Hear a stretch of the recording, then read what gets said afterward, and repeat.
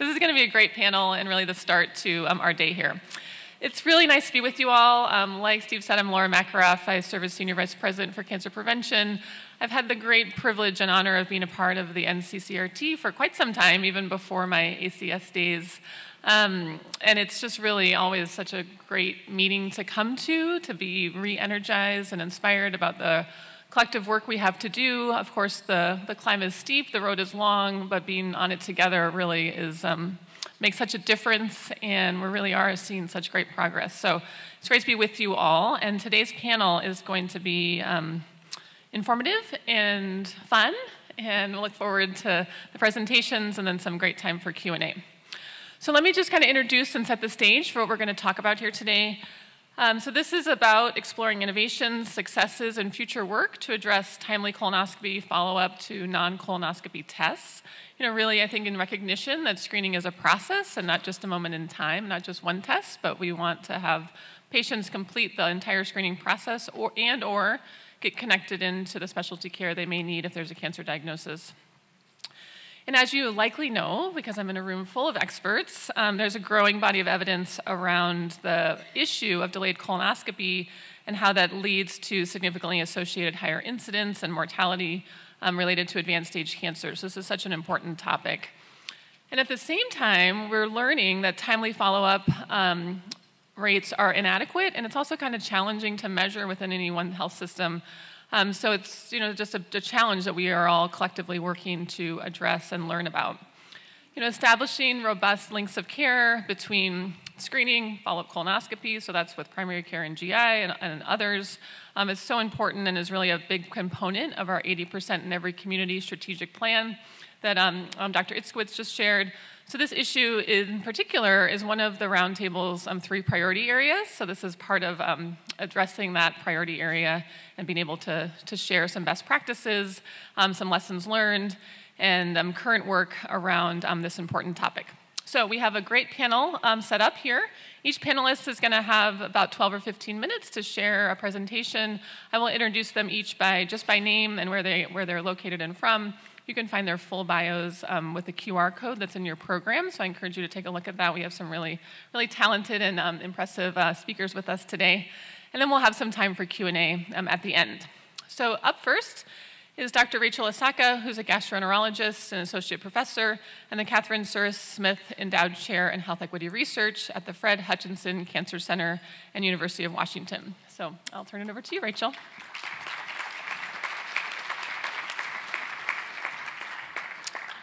Good morning. Thank you for the kind introduction. It's really a pleasure to join you to be part of this important conversation. So here is the title of my presentation.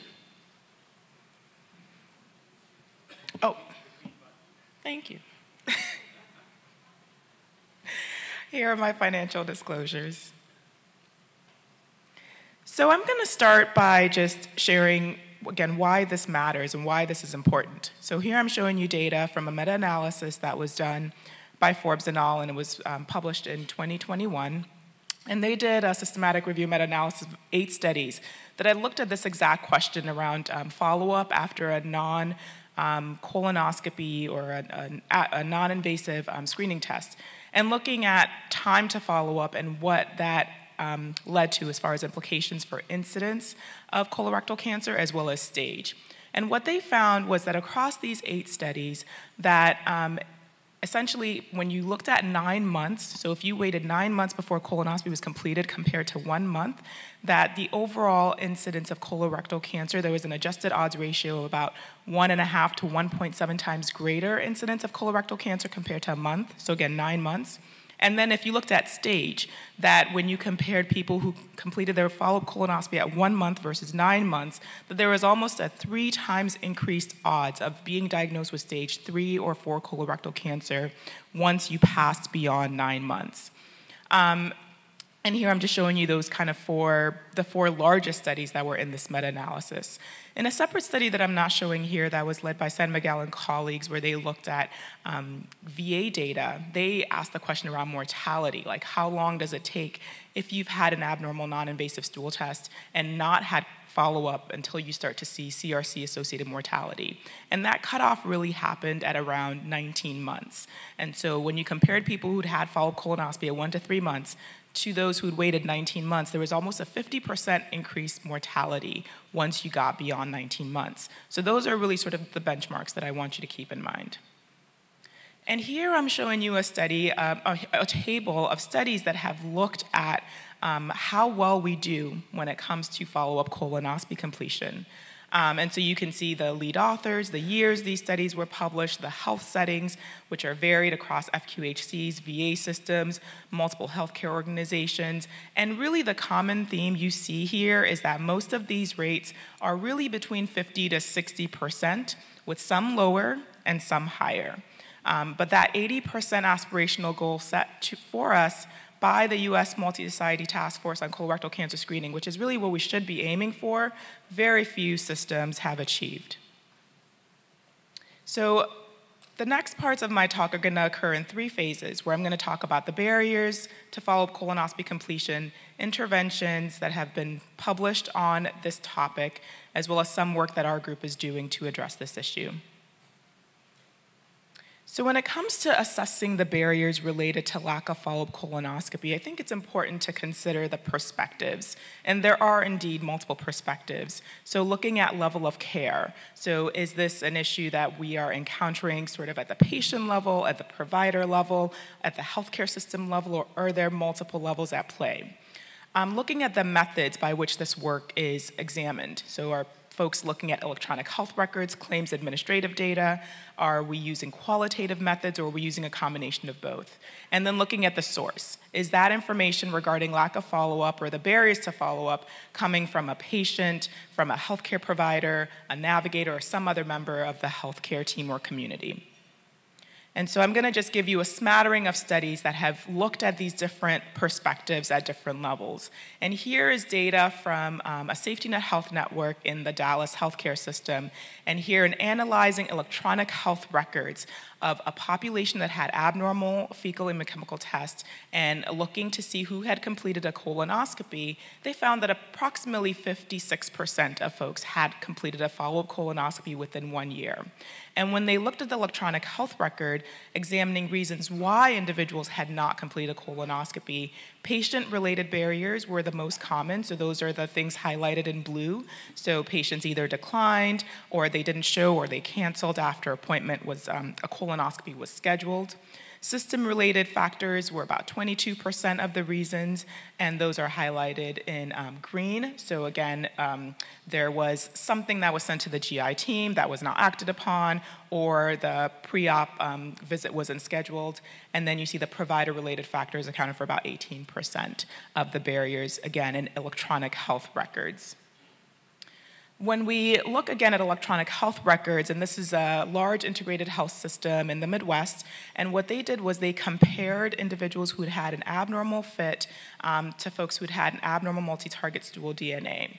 And they looked at the provider-listed reasons for why there was lack of follow-up. And I really just want to highlight one, which is that this tendency to attribute an abnormal FIT to other reasons when folks completed a FIT test that you don't see as prominent when patients completed a multi-target stool DNA. And in this particular study was about 24% of the reasons why providers had not referred patients for a follow-up colonoscopy. And we see this over and over in different studies.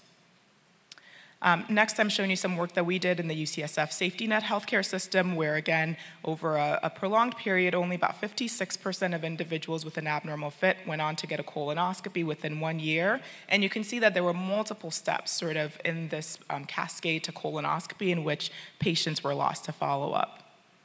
And this is a similar finding to work by Dr. Gloria Coronado's group, in which they also looked at FQHC network in the Seattle area. Again, you can see that about 90% of people were referred to gastroenterology after having an abnormal FIT result, but by the time there was a pre-procedure visit required, there was drop-off, and by the point of colonoscopy completion, only 43% ultimately went on to complete their colonoscopy. So these multiple steps required for patients to get from an abnormal FIT to a colonoscopy in both of these scenarios was in fact detrimental to follow-up. Here, I'm again showing you some work from Dr. Coronado's group in which they did qualitative interviews. So these were telephone interviews with patients in community clinics who had had an abnormal FIT, again, assessing reasons why they may not have completed a follow-up colonoscopy. You can see that when you look across both groups, the most common barriers were fear and anxiety over the procedure, and then also lack of assistance in scheduling the colonoscopy. But when they further broke this down by language group, folks who spoke Spanish said that their main barrier was cost or lack of insurance as the reason why they didn't complete follow-up, and that also there was lack of concrete information for them that described the procedure. Whereas English speakers were more likely to cite lack of transportation. So again, getting at, there are different barriers for different populations in different health settings that we need to be cognizant of. And then in our own work, where we interviewed providers in a safety net healthcare system, we found that the barriers associated with follow-up colonoscopy from the provider perspective was really lack of transportation and cognitive factors, so the bowel prep, fear of the procedure for patients. And so what I want to highlight is that regardless of the perspective, there are three main themes that emerge when you assess barriers to lack of follow-up colonoscopy. So there are the logistical barriers, including the multiple steps to colonoscopy and lack of transportation. There are financial barriers related to lack of health insurance or out-of-pocket costs that individuals experience. And then the personal barriers, so fear of the colonoscopy or concerns about the bowel prep. So these really seem to be the areas that we need to be able to address in order to reach the largest group of folks to get that follow-up test done. So next I'm going to talk about interventions for follow-up colonoscopy completion. And you will notice this section is very short. So here I have summarized and added to work that was done by Kevin Selby, now published in 2017, where he did a systematic review of studies that had been done asking what are the interventions that help improve follow-up colonoscopy completion. And what I want you to recognize here is one, that the numbers overall are small, right, across the board. When you look by level, so whether it's patient level, provider level, or system level, when you look at randomized control tests, those numbers are even smaller. And really the patient sort of navigation studies are the ones that rise to the top as showing promise for helping to improve follow-up colonoscopy completion. There was some evidence that perhaps multi-component quality efforts were useful in observational studies, but there was difficulty disaggregating the effects of those individual interventions in these studies. So I wanted to also kind of look at, specifically within safety net and FQHCs, where we know a lot of patients use these tests, to understand what are the interventions that have been tested and documented in those settings. And here I'm showing you really only 5 studies that exist that have asked this question in those settings. And so you can see that they use different study designs, only 1 randomized control trial, pre-post, 3 retrospective studies, again, mostly all looking at navigation. When you look at the intervention for follow-up colonoscopy, so after navigation, that follow-up ranges from 46% to 79% or to 84%, depending on the setting. And then you can see that there isn't always a kind of comparative group, but there's evidence that when you look at the before and after, that it could be anywhere from about 6% up to about 21% improvement. So this is in fact promising work. So what are some of the innovations for follow-up colonoscopy completion? So here I'm just going to talk a little bit about some of the work that our group is doing. And so we had used mixed methods to identify that lack of transportation and or chaperone were important barriers to follow up within our safety net healthcare system in Seattle, Washington. And we had hypothesized that rideshare non-emergency medical transportation platforms such as Uber and Lyft could potentially be a scalable and cost-effective way to increase colonoscopy completion for those who need follow-up. And so we had two aims to this study. Was first to identify the barriers, facilitators, and the process recommendations to implement a rideshare program for these patients who had received sedation. And then we wanted to pilot this program in our safety net population. And so we engaged an informal stakeholder walking meeting tour, where over a 1-year period, we had about 22 data collection points from 34 individuals. And you can see those listed here. They range from patients all the way up to the state healthcare authority. And in this process, we were finally able to align on being able to use this intervention for follow-up colonoscopy completion. We finalized the contract between Lyft Healthcare and our healthcare system to execute this intervention. And so this is data that's a little bit older now because we recently expanded to another site across our health system, and enrollment has been going up really quite dramatically. But to date, 44 patients have consented. This data I'm showing you, 39 people had completed rides. So again, these are people who've received sedation and are then using this to get home. The majority are men, primarily speak English, 50% identified as white. The others, you can see the racial breakdown there, and then 18% identified as Hispanic or Latinx. You can see that the majority are covered by public insurance, that most actually lived within 30 minutes to the healthcare system, said that they used public transportation to get to their appointment, so it wasn't getting to the appointment that was the issue, but it was the getting home part that was challenging. For this data, the average cost of each ride was about $24. The average distance was about 4 miles, and the average length of the ride was about 14 minutes. And this is all data that we can extract from the rideshare platform that's sent to us on a monthly basis. When we then interviewed patients, because our primary outcome for this pilot was actually safety, because as you can imagine, there were a lot of concerns around what happens if somebody doesn't make it home, if they fall, if they pass out, et cetera. So we said safety would be the primary outcome. And so patients are interviewed afterwards, all 30, and they're actually tracked as they're going home as well, which is an advantage to using these platforms that you don't have when you release a patient to whomever is picking them up.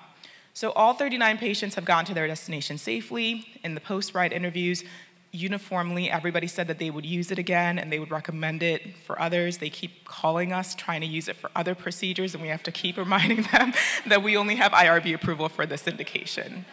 And the key barriers that the program helped address, according to patients, was access to the procedure. So patients said that they wouldn't have had to reschedule or canceled if they didn't have this, and that they appreciated the autonomy in their care, that they didn't have to rely on anybody else to do this follow-up. And so here are just some quotes from patients that have really, compelled us to do this work that we do. So in conclusion, follow-up colonoscopy is typically between 50 to 60%, although there are outliers on either side. Failure to complete a follow-up colonoscopy is associated with increased CRC incidence, increased late-stage disease, as well as CRC mortality. There are barriers at multiple levels of care, but the most consistent ones appear to be logistical, financial, and personal. Interventions to date are sparse, especially in safety net health settings, and they often focus on a single level of care. And that we really need innovative multi-level interventions to address these multiple barriers to care to move the needle forward in this persistent challenge.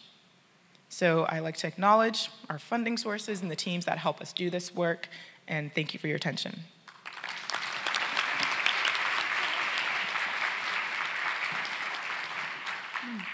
Thanks so much, Rachel, for kicking us off. That's great. I hope you're all writing down your questions for the Q&A portion. Up next, I'll just move us right along, is Dr. Jason Dominitz, who serves as the Executive Director for the Veterans Health Administration's National Gastroenterology and Hepatology Program.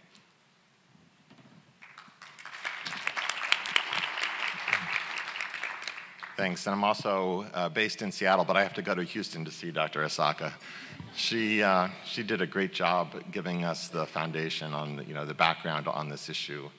I want to thank the Roundtable for giving me the opportunity to talk about some of the work that the ASGE is doing to address gaps in the screening continuum.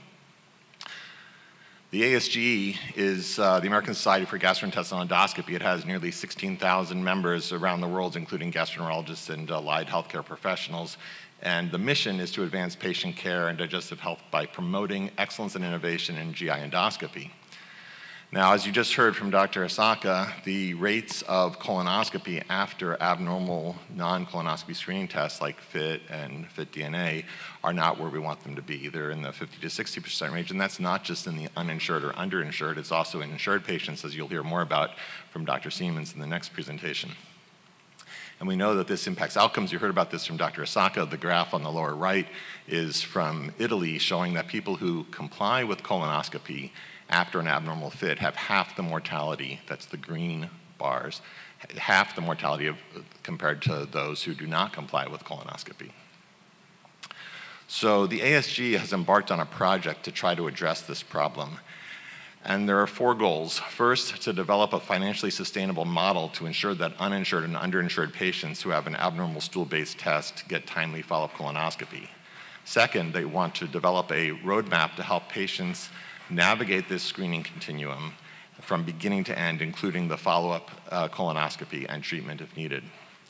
Third, we're working with programs in Georgia and Maryland to have pilot projects for education, navigation, and outreach. And finally, we want to work with lawmakers to educate them on the need for funding for addressing this problem.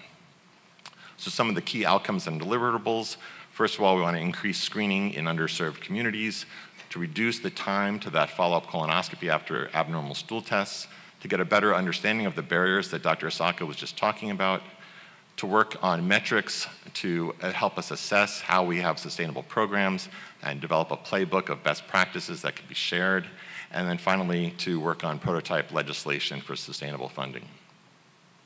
So here are some of the steps from phase 1. There's 3 phases to this project this year. It's around building the foundation, and it's still a work in progress. We're working to identify sites in Georgia and Maryland for the pilot project. There were summit meetings in June and July in Georgia and Maryland, working with legislators and other stakeholders on this. They're working to develop partnerships with hospital-based and private practices to get those follow-up colonoscopies done, and working on communication processes around patient navigation, getting primary care and GI groups involved and other stakeholders, and finally working on the metrics for this program. So the sites that will be chosen for the pilot project need to have an established colon cancer screening program with a track record of working with uninsured and underinsured patients. They need to have a process for getting colonoscopy done either through charity care or emergency Medicaid, and work with gastroenterologists either in private practice or at hospitals to perform those follow-up colonoscopies.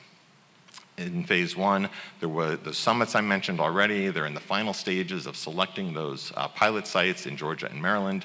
They're finalizing those workflow processes and the educational resources. And then we had a nice summit meeting in August at the ASG headquarters. Dr. Asaka was there, as were several other people who are in this room today. There were about 50 folks representing advocacy groups and different organizations around the issue of colon cancer screening. We had lectures from leading subject matter experts, including Dr. Asaka and some others that are in the room here today, to discuss best practices in how to increase screening and timely follow-up for uninsured, underinsured patients. And then the results of this meeting, a summary of the meeting, will be published in an ASG journal, hopefully in the not-too-distant future. Some of the takeaways, I think the most important one for me at least, was that we need a quality metric. We talked about the HEDIS measure. You saw Dr. Itzkowitz showed the HEDIS measure for colon cancer screening rates, but there's no one really tracking the rate of this colonoscopy after an abnormal stool-based test. And I think if we track that metric, it can help us move the field, move that needle. We need to have strong relationships between the various stakeholders, including GI groups, PCPs, advocacy groups, and others. We need to talk about what is the word to, you heard me say follow-up colonoscopy. Dr. Itzkowitz used that term as well. People talk about diagnostic colonoscopy. Some say it should be the required colonoscopy after an abnormal FIT. Maybe that term is too strong. But what word would resonate best with patients so that they would know that really we want to get them in for that colonoscopy? So this was one of the discussion points at the meeting, and I think the people around this room probably have lots of ideas on this, and we need to come up with a term that makes sense, that will work to get those colonoscopies completed. And then we need to really minimize that time from abnormal stool test to colonoscopy. And we need to get the payers to come up with a way to support that navigation. You heard from Dr. Asaka about how navigation really does increase that follow-up rate. That's really the best proven strategy at this time, but nobody pays for it. Now, as we move into phase 2 of the project, there'll be community outreach to identify patients to get screened, and there's grant support to provide the Cologuard test to 300 uninsured or underinsured patients in Georgia and 300 in Maryland, and they're going to collect a variety of data points along the way, and the costs for that care will be covered through the grant. Here are some of the data points that will be collected. I won't go through the whole list, but as you'd expect, patient demographics and the process measures around the dates of the test being ordered and shipped and processed and the results and the result notification, et cetera. Also looking at the follow-up results, the patient's colonoscopy data, the time to colonoscopy, the pathology outcomes, the quality of the colonoscopy, and the patient navigation process. You know, how did the navigation work? What were any of the barriers? You heard about the importance of patient transportation issues. That will be assessed as well. As we move into phase 3, data analysis will be undertaken, and there'll be advocacy for state-level funding to ensure that patients with abnormal stool-based tests who don't qualify for public assistance or Medicaid have access to timely follow-up colonoscopy. There'll be work on developing a playbook or best practices to share with other states. And the plan is to have a summit around 2025 at DDW, the big GI meeting, Digestive Disease Week, to review and evaluate the project outcomes and to work on strategic communications programs through social media, et cetera, to promote the key findings and encourage other states to have comparable policies. Now, this effort is led by Dr. Jennifer Christie, who is the president of the ASGE and chief of GI at the University of Colorado, and a great team of individuals who have been working on putting their thoughts together on how to move this project forward. So the key takeaways, we all know that follow-up colonoscopy, diagnostic colonoscopy, required colonoscopy, whatever we're going to call it, doesn't happen as often as we think it should. And we need to find better ways to get those colonoscopies done. The ASG believes that this project is important. It'll help save lives, so keep your eyes out for communications from the ASG, and we welcome your input and suggestions. Thank you.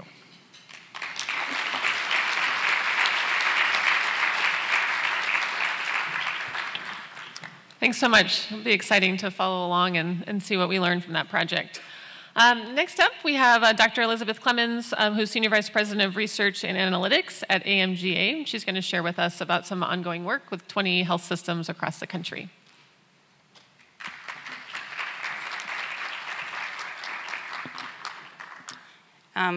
So my daughter just went to her first national conference, and she's in college.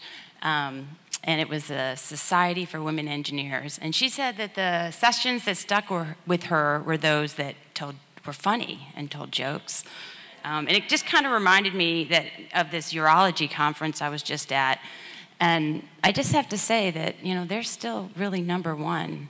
And we're just going to have to settle with being stuck with #2. And we're off. I'm going to talk about colonoscopy follow-up rates, predictors, measurement, and learning collaborative insights.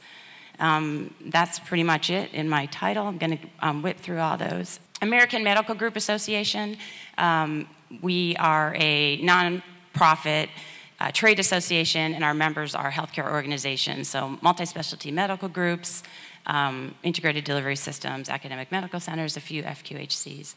And we advocate for our members. We do quality improvement, like things like colorectal cancer screening and other prevention and chronic disease management, and we conduct research. Our members are in all 50 states, and we have data from some of our members, which are the green dots, which helps facilitate our research program. These are some of our members. We have over 400 members, and they end up caring for 1 in 3 Americans. So I'm in the research, I lead our research department, and really what we're trying to do is just get evidence into practice for our members and with our members. So I'm going to start with the study that both the previous speakers mentioned, and it was published last January on colonoscopy follow-up rates, and we just wanted to look at what are the rates and what factors were associated with follow-up. So you just saw this slide, but we found overall on average that 51% followed up within 6 months, but you can see that there's a lot of variation there. So all those thin lines are all of the 39 organizations. So that means that we can learn from those higher performers, but there's also a lot of room for improvement. So follow-up rates were lower among Black and Asian patients. They were lower among Medicare and Medicaid patients compared to commercial. They were lower for those who received a FIT test versus a multi-target stool DNA test. And they were also lower for those who had higher mortality risk based on the Charleston Comorbidity Index, so more comorbidities, higher risk, less likely to be screened or to follow up. We also interviewed primary care providers and leaders from 5 health systems, and so a couple themes that came out of that is just that lack of knowledge about failure to follow up. So everybody was surprised at how low the follow-up rates are, and we know that's because they're not tracking it and they don't know. Patient hesitancy, we've talked about this. We know there's discomfort with the prep, and we do know there's a solution to that, well, a somewhat solution, that there are preps that are easier to take, like the over-the-counter Gatorade and Maalox. We talked about that at the ASG meeting. And then cost. So even though, so when we did this, it was prior to the 2021 change that went into effect in 2022. But we still learned, recently, I learned that there are 13 health plans that are exempt from that. So it's still something we have to think about, and maybe some of the policy folks here can talk about how we can address that. And then we know that provider recommendation is still super important, and that's who patients trust. So some facilitators that we learned about through these interviews, from the patient level, doing that anticipatory guidance when given the stool-based test, making referrals easy. These things all sound easy to do, but we know these are the gaps.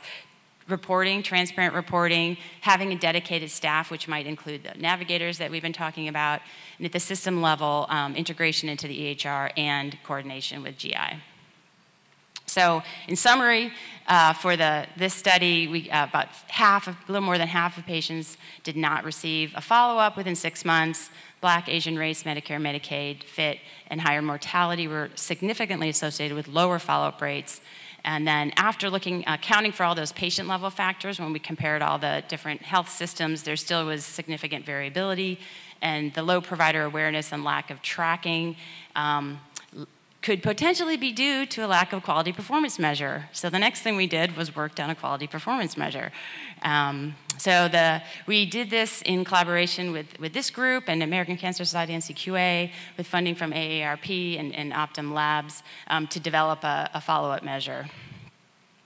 We had some advisors. 3 of them are in this room. One of them is, I guess, super famous now. We heard all about him, but great help. So the measure we looked at was, we looked at a year of eligible patients who had a positive FIT, and then 6 months for the follow-up. And this is just the description in writing. So I'm not going to share all of the results that we looked at, but one was reliability. And what this means is when we looked across the categories, in this case the healthcare organizations, there was 96% reliability, which means that 96% of the variance in the measure was due to between system differences, which is what you want. You don't want it to be due to noise, you want to actually have it be due to the differences. So the summary of the measure development and testing that we did is that our follow-up measure, I think we actually called it, we submitted this for publication, a completion measure, just to a point from the last speaker. But we can still talk about what it should be called. But it meets the criteria because there's variation, it was reliable, and it was feasible. We tested it independently in 3 different health systems with 3 different EHRs just to see if they could gather the data needed, and it passed the face validity by our 4 national expert advisors. Okay, and so then, after that, we decided to kick off a best practices learning collaborative. So what is that? It's really a mechanism for shared learning run by our foundation, and John Kennedy, who leads our foundation, is here as well. So we have a national advisory committee. We do outreach and coaching. We do site visits. Very importantly, measures and quarterly benchmarking. So we develop measures. So we are essentially testing the measure. We're testing that measure that we want to develop into a full-blown quality measure right now among the 20 groups. The QI reporting is everybody tells us what they're working on, what interventions. We provide resources, webinars, meetings, et cetera, and it's all grounded in health equity. So these are the 10 or 20 participating healthcare organizations currently in the collaborative. They're spread out around the country. And this is just how big their active patient populations are, just to show you that there's variation in size of the groups. So we have one very, very large group, and then a set of medium size and some smaller groups. But when we look at our data, we usually do a group weighted average, so that one group isn't kind of taking over. So the measures that we're looking at are being up to date with CRC screening, then gap closure in each quarter, and then follow-up after an abnormal test or positive test, and that's the one that I'm going to focus on now. We also have a health equity component, so every system has identified a population that they're going to focus on within their system, and they're implementing interventions to target those groups, whichever one they have chosen. And then all the measures are being stratified by age, race, ethnicity, sex, and insurance as a proxy for income. So the one that I'm just going to quickly share the results with is the follow-up measure, which looks as you would expect, except that we are looking for follow-up in 90 days because it's a collaborative and we want to see results faster, so we need more frequent measures with shorter intervals. But from our previous work, we found that anyone who got a follow-up in 6 months, 85% of them had gotten follow-up within 90 days. So we can do that conversion when you want to think about this and compare it to some of the other data. So this is the data across the 20 groups for the follow-up measure. So the top section there is that's how many patients there were. So you can see the numbers get small when you're talking about patients who had a follow-up, a positive or abnormal stool-based test. And then the range on the bottom, you can see the average is 37%, and the patient-weighted average is 47%. So that translates with that, if you want to think about it for 6 months, the overall 47% would be about 55% in 6 months, and the 37% would be about 43.5% at 6 months. So lots of variation, but fairly small numbers. And that's the baseline. So we are just getting data in, and we'll be looking at it quarterly. So soon, next meeting, some other meeting, we'll be able to share the progress. And one thing to emphasize are the number of colonoscopies that need to be done to meet this measure. So just to walk you through this slide, on the left side, that tall blue bar, those are the total colonoscopies performed for screening in this collaborative. So about 55% of all the tests done for the initial screening were colonoscopies, about 45% were stool-based tests, or a very small percent, something else. So 72,000 tests were conducted for screening. The next bar, the avocado bar, is the number that you would need to get to 100%. If every patient who had a abnormal stool-based test got their colonoscopy, that'd be 8,000. To reach a goal of 72% for 90 months, which is the same as 80% at 90 days would be 80% at 6 months, we'd need to do about 5,800 tests, and we did almost 4,000 tests. So we only need 2,000 colonoscopies. It's not a huge number that we're trying to get to, if you think about all the colonoscopies being done. And it's only a 3% increase in the total number of colonoscopies, or a 3% shift in the colonoscopies to prioritize follow-up. So just when you think about numbers, it's not overwhelming, even though there are barriers. So these are the planned interventions for the follow-up measure. So 11 of the 20 groups are planning and right now actually putting into practice some kind of intervention for follow-up. So they kind of fall in these different buckets, whether it's tracking, and really importantly is the tracking of the measure and transparent reporting, because nobody's doing that currently. So that is huge. But there's other pieces. So they're working on access, they're working on improving referrals, improving the identification of patients with positive tests, and then that timing. And I sort of put in blue just to show that many of these have to do with collaboration with the GI department.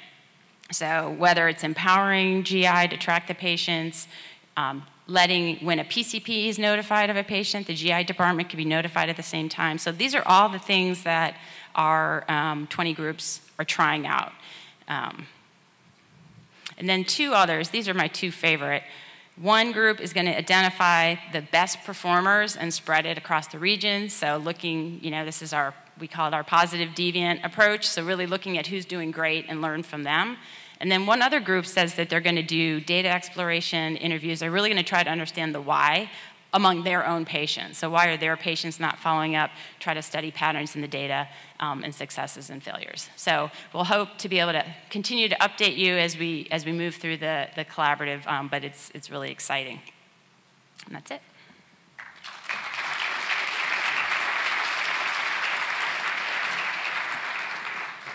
Thanks so much, and thanks for making it fun. I said this would be a fun panel, and so you helped make that happen, so appreciate it. That was a great joke. I'll file that one away. Maybe we all can. Last but certainly not least is Dr. Michael Pignone, who's a professor of medicine in the Duke Department of Medicine.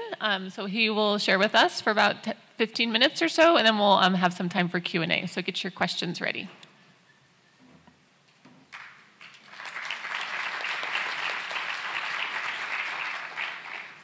Thank you. Yeah, it's really a pleasure to be the anchor leg in this amazing relay team. So I'm going to try to take us down the home stretch and get to the questions in the audience. And thank you for the opportunity. I just moved to Duke. For the last 7 years, I've been chair of internal medicine at Dell Medical School. And the work I'm going to talk about today is work that we've done in Central Texas. And I want to acknowledge my close friend and collaborator, Dr. Kiran Shokar, who's been a great partner in this work, and as we both do it in Austin and build it out across the state of Texas. So that's the reason for the burnt orange still on there. I'll get some Duke blue maybe for the next time. I also want to acknowledge the American Cancer Society, which supports me through my clinical research professorship. And then the work we're talking about here is funded principally by the Cancer Prevention and Research Institute of Texas, which I've acknowledged here, in addition to the ACS and the CDC, who's been a long-term supporter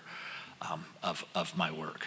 So when you saw the slides that Rachel presented originally, if you noticed, there was one of the higher performing studies was Scott et al. That's the work I'm going to talk about today. That's our work from Austin, and we've approached it with an equity lens. So I'm going to talk about how we've developed a process of achieving high rates after positive fit, and how we've, in doing that, in developing that systematic process, also approached it with an equity lens so that we really tried to make sure that we were doing it equitably in a federally qualified health center that is very diverse, whose patients suffer a number of different challenges and inequities, in addition to the baseline hard task of getting this follow-up accomplished at a very high rate.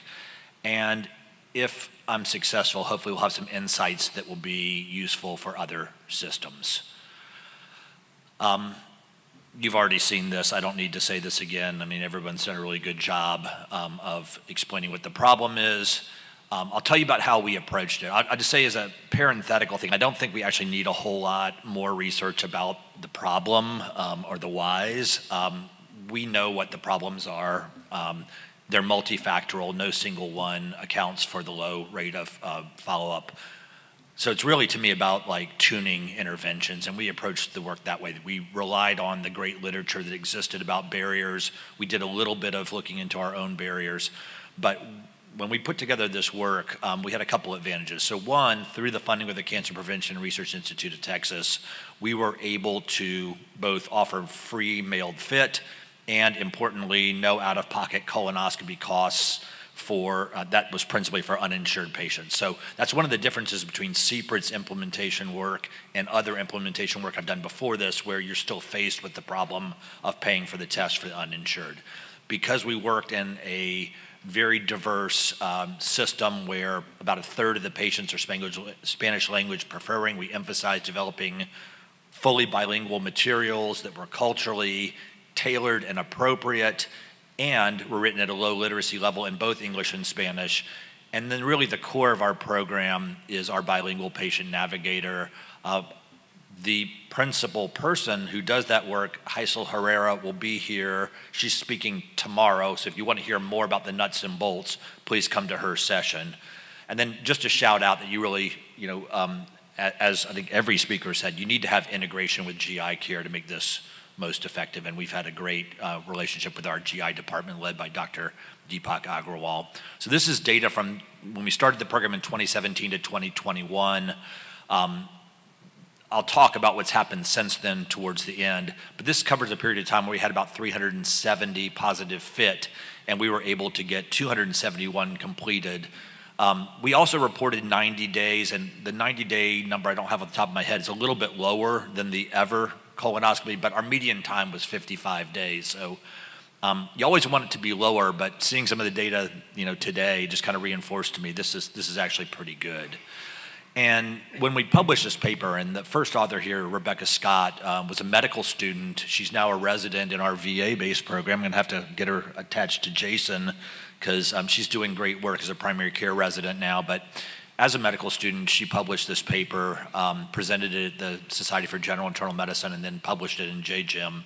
And basically what we show here is that we were able more or less to ensure high rates of colonoscopy after positive FIT. Remember, the base was 72%, so you can see in kind of the middle column the percentage by the number of different demographic variables.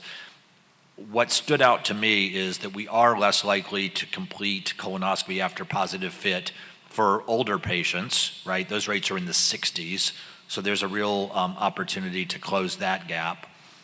But what was particularly important to me was we didn't see lower rates of completion for our Hispanic or Latino patients, which represent about half of our total patients in the practice. And if anything, our Spanish language patients actually completed their positive FIT at a higher rate. So this made me feel good that we were at least not creating language or ethnicity-based inequities, and maybe, if anything, showing that we could achieve higher rates. And then, to the point I made earlier, the line in the payer called MAP, that's the Medical Assistance Program, that's essentially the county-based program for uninsured patients, and those patients completed at about the average rate, and the people that are truly uninsured, who didn't even qualify for MAP, completed a little bit higher rate. I think that really reinforces the importance of moving cost out of that kind of, different overlapping barriers that you showed earlier. Moving cost was a big part of that. So, couple things before I get to the conclusion. So I showed you this data that kind of was the first 4 years of our program. I think a couple things I just want to reinforce. Number one, the navigator was essential to this work happening. She really made sure that things didn't get dropped. You saw all those different places in the process where there can be a voltage drop, and I think navigation actually addresses a number of different barriers, both in kinds of personal motivation and understanding, reinforcing how to do the prep, things like that. But more importantly, making sure that things didn't get dropped in scheduling and in moving through the different parts of the process. I think there's still an opportunity to reduce the number of steps. So what we need to do is work with our GI colleagues to see about, can we remove the pre-colonoscopy visit? I think in certain settings, yes. For many patients, yes. But we also have to be careful about, other things happen in that visit to reinforce the importance of it, and you don't want to lose that. So can you do it by telephone? Can you do it by more reinforcement from the navigator? I think you can.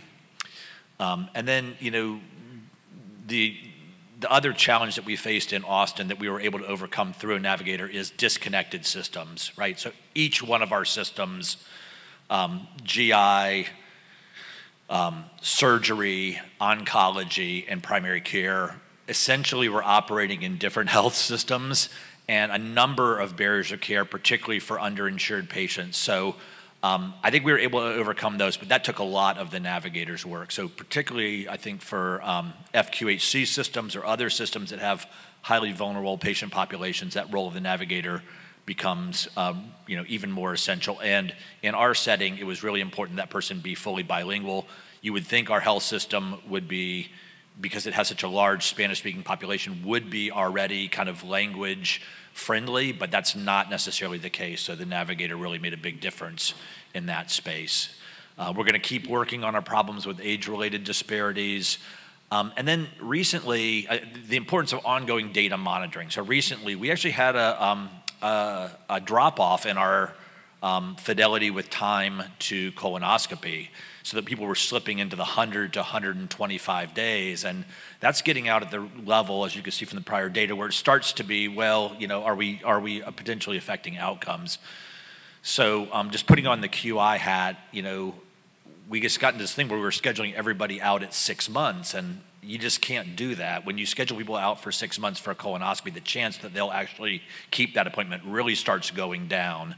So this is kind of basic QI 101. You got to work down the backlog, you got to reduce the queue, and we've really tried to reestablish a goal of getting people in for the pre-colonoscopy visit within 2 weeks, and to colonoscopy within 2 months. And if that seems hard, I'm like, well, what's happening while you're waiting for them to come in at 3 months or 6 months, right? There's no point once you need to have the test, other than just the logistics of organizing your help.